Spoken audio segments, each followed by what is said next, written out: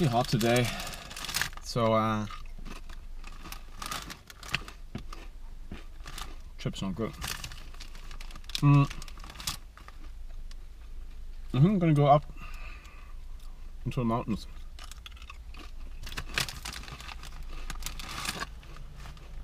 Why not?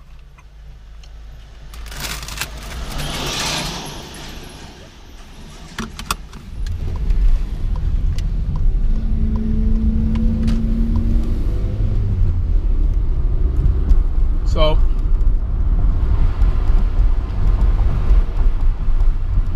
that's a really nice drive up there as well, near me. Today is the beginning of the end and the start of a new beginning.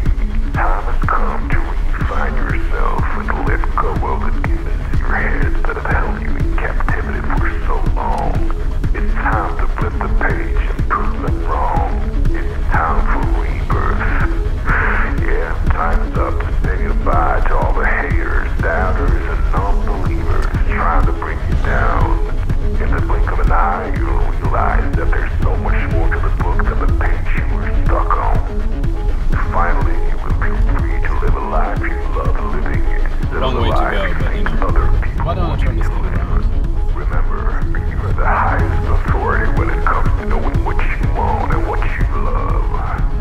So stop trading yourself for the approval from others. Ladies and gentlemen, weirdos and geeks, please repeat after me. I don't give a fuck.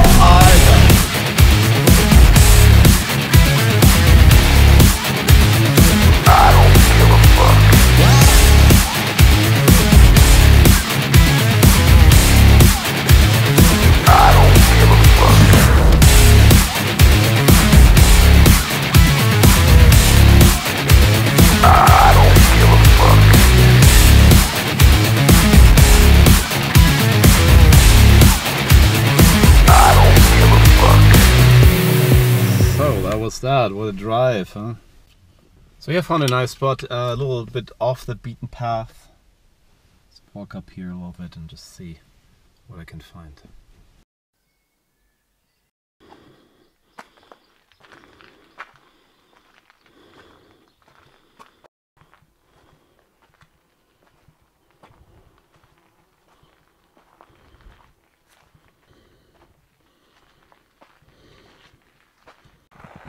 That's pretty amazing. I left the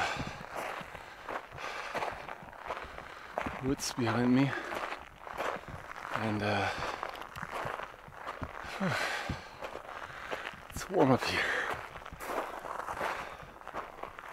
I can see the valley down there, and I think this is where the paragliders start up here to the highest peak and go down from there.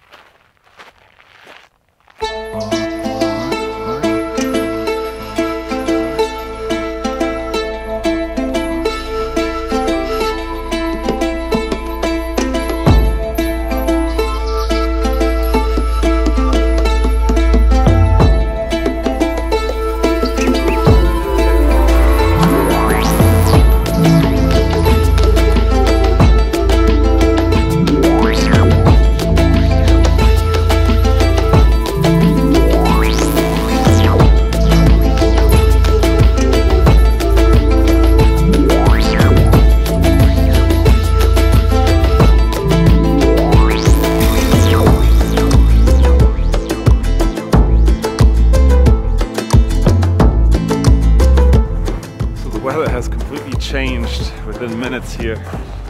I'm in the clouds again, and it is cold, super cold. I left my jacket in the car because it was so warm before, and I do regret this now. And there's no view anymore, completely disappeared. I have to find my way back to the car somehow. I think it was down here somewhere. So this is, you see that flag in the back here, or that indicator for the wind. So that basically is the spot where the paragliders jump off, or, well, I guess they run down here and then take off. It must be a crazy moment, you know. The moment of completely letting go. I was actually thinking about learning that. But it's a bit like life itself, you know, when you just like go over the edge. You just let go of your fears. And paragliding definitely, it must be scary. But there are definitely also more dangerous things than paragliding, because I don't even have that many accidents. I think I came from here, 100% sure, so it's going to be interesting to find the car now. Yeah, so I guess, you know, in life it's the same thing. It's a little brighter here. Sometimes you just have to risk it and jump and hope for the best, you know.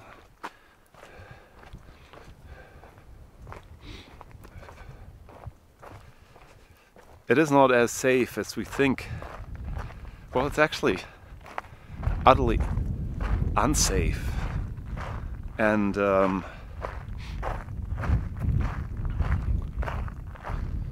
there's not much you can do about this, I think.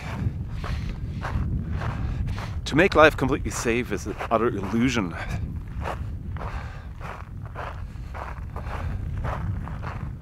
It can't be safe, you know. This is not safe either here. Even though I have to say, you know, on film it never looks as foggy as in real life. Barely see anything here. But what I want to say with this is, you know, do we really think that we can make life completely safe? What we try to do right now, you know? I don't think it will ever be possible. We can try our best. But what I'm feeling is that there's just a complete disconnect to death. We completely pushed that away, we don't see it anymore. And so that's why we're so afraid. I'm not saying do stupid things, but the more you try to restrict and the more you try to make life safe, the more boring it gets as well. So there's a payoff for that, definitely.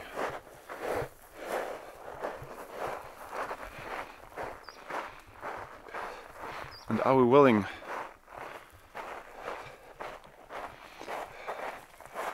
So by the way,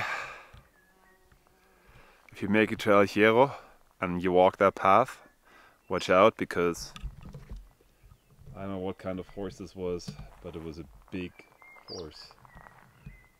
Here's this pile of shit in the way. I'll be careful. Ugh.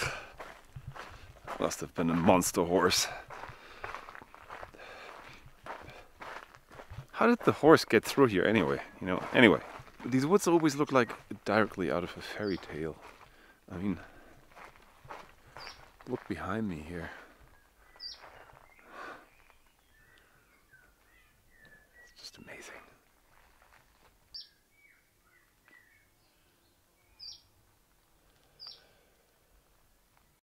Crazy, isn't it? was another horse.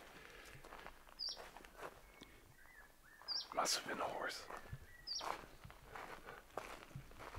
Or a tiger.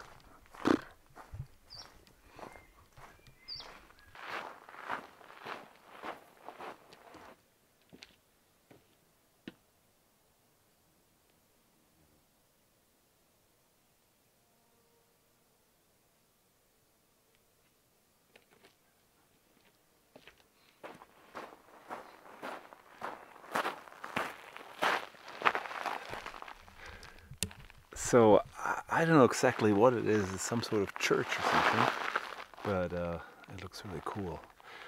Can't see much inside, but definitely looks cool from the outside.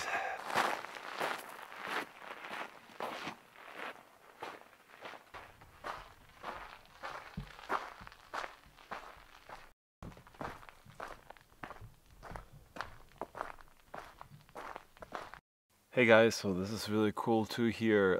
There's this altar in the middle of these woods here, and yeah, this wooden cross, and it looks really beautiful. So that was a fun little excursion. Life isn't predictable and life isn't safe, so and again, I'm not saying not to take care of Corona, but I think this whole safety part kind of at the moment is spinning out of control. There's so much fear in the world and so much uncertainty, and we still have to accept, even when we get a handle on the coronavirus, that life is utterly uncertain. You know, we never know when it's our time to go. And that's just a fact. There's no certainty, there is only ultimately uncertainty. And the more we embrace the uncertainty, I believe the more fun life can be.